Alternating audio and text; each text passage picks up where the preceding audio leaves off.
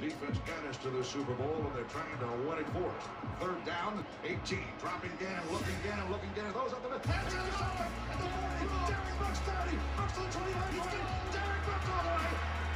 There it is. The dagger's in. We're going to win the Super Bowl.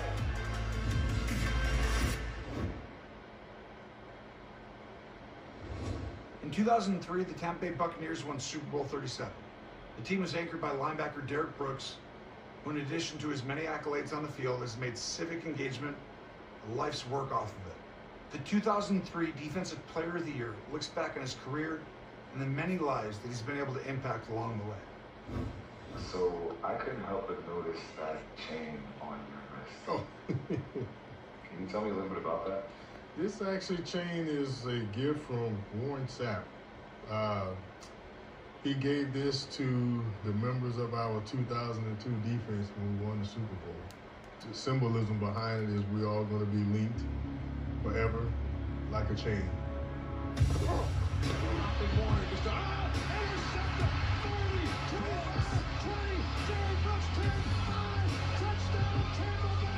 We had 3 layers of madness that we were throwing at you. It was best. Everybody was being held accountable for every snap we did on the football.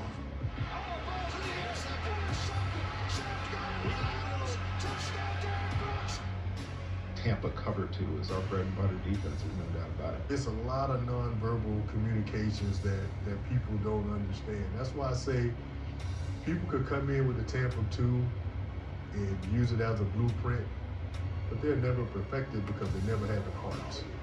We are the parts. The Mike linebacker is responsible for the middle third of the field. Derek was as good as anybody at it. He could go, he might go, he will go, all the way. His ability to diagnose what was going on. I mean, I called him the Florida Highway Patrolman. Florida's 900 miles of highway, and he covered it all. Running to his right, going, no, it's almost bobbled. It's intercepted. Derek Brooks has another one. I remember walking out of that tunnel. I said, San Francisco's dead as a doorknob. We had Jeff Garcia run around like a chicken with his head cut off. Like that, dropping, it's intercepted. Going coast to coast. Rodney Barber. There's the dagger. Go home, Eagle fans. We closed the valve. Shut it down. I know Derek never missed a game in his career. That was my standard. He was the one guy that if you were going to be the greatest in this franchise, you got to be at least that. And that's who Derek Brooks is. When I got here in 1996, we'd had 13 straight losing seasons. I'll never forget the first meeting, telling those guys, I said, hey, we want to win championships, but if that's all we do, it won't be very meaningful.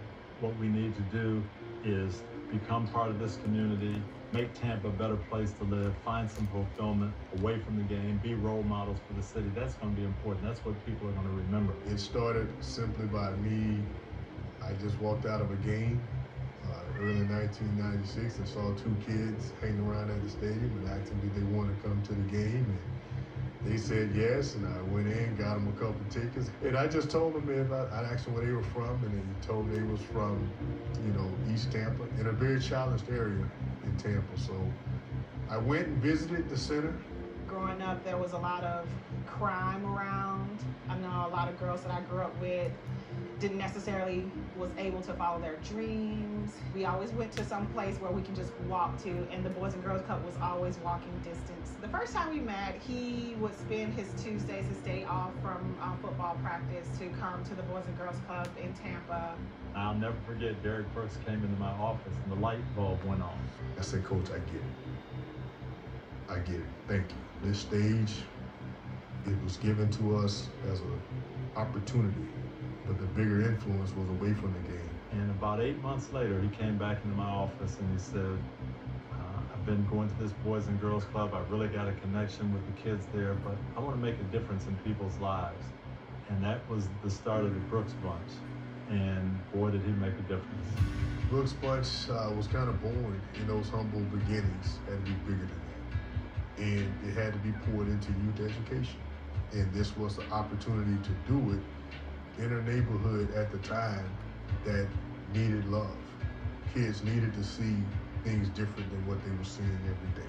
I want to provide this experience to show them life away from these walls that they live in, to create hope.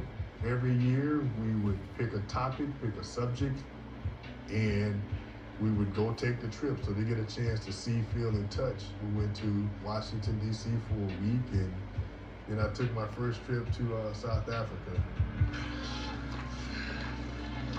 Going to Africa, being able to have something tangible that you can touch and you can be a part of and you can truly experience in reality, away from some of the struggles of your everyday life.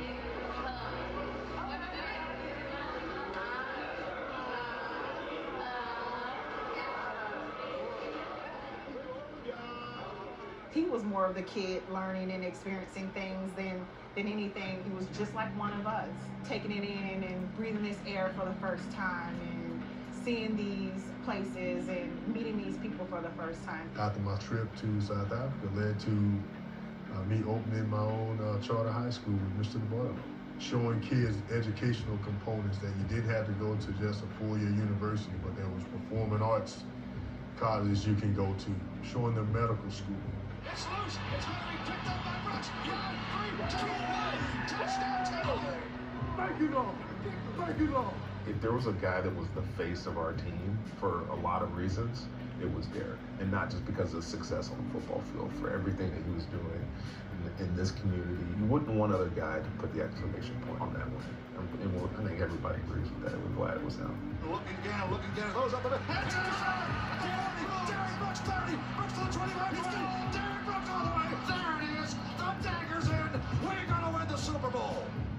Super Bowl 55, the symbolism behind that. I'm so humbled to be a co-chairman. Obviously, the Bucs making the Super Bowl is just one part of the history of Super Bowl 55. It is symbolic with a number that I've worn. I have my emotional moments, you know, when I see one of my original Brooks Plus members, Natasha Spencer, to see her now a doctor and saving lives and raising a family. And the kids tell me how much I saved their lives. I tell them, you guys saved me because you gave me a sense of purpose, perspective, and passion through my love of education that I had a chance to feed. Derek Brooks' efforts are an example of how one person can help so many people. But this one person refuses to take all the credit. His motto is team. Together, everyone achieves more. Coming up next,